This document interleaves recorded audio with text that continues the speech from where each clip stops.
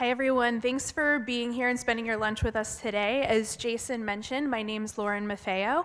I'm a senior content analyst at GetApp, which is a Gartner company where I cover trends in cloud project management software and emerging technology trends for small and mid-sized businesses.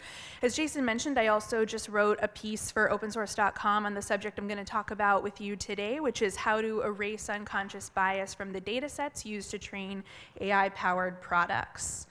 And to do that, I want to start by taking us back to 2015. There was a tool called howold.net. It was a website where you could upload photos of yourself, and the software would spit out recommendations or guesses for how old it thought you were. So I had some fun with this in August and put in a photo of myself that had been taken that month. And I was flattered when the site thought that I was 24 years old, which is younger than I actually am. I was less flattered when I put in a photo of myself taken in May and it thought that I was 38 years old.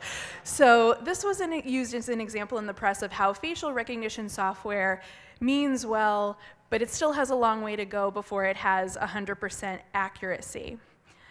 The problem is that machine learning gaffes aren't always funny like this. They can actually have pretty serious consequences for end users when the data sets that are used to train these machine learning algorithms aren't diverse enough in terms of the data they take in.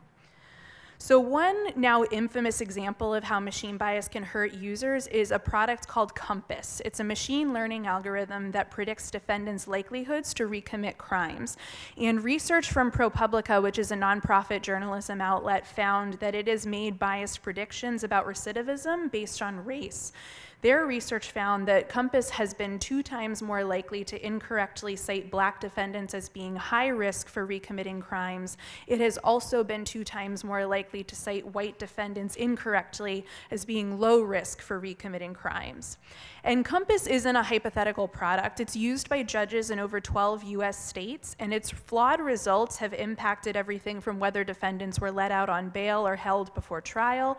It also impacted the lengths of their sentences in many cases, and it's really become an infamous case study in how machine learning can use inference to draw biased connections between data points in a system.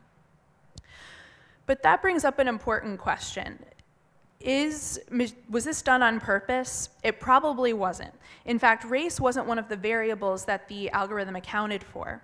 It's more likely that this was an unconscious mistake. The Compass algorithm probably didn't get enough training to recognize diverse kinds of facial variations, including skin tone.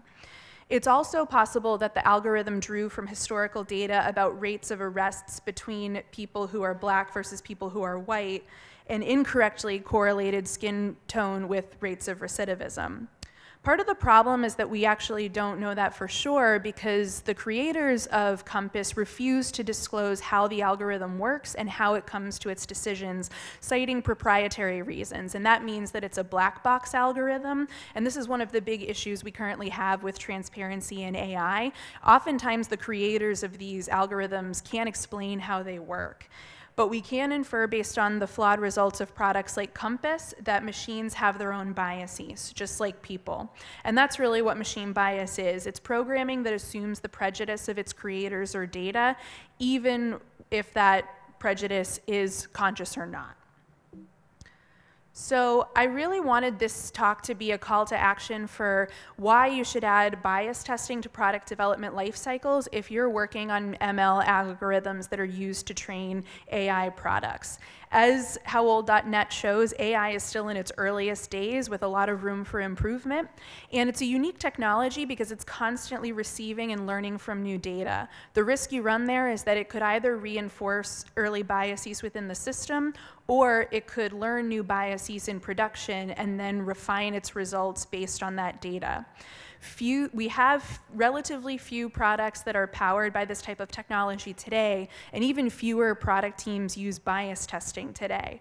But if you appoint someone like a data scientist or a product manager on your product dev team who can own the health of your data sets, we can go a long way towards solving this problem and ultimately building AI-powered products that are more equitable and benefit all users, not just a select few.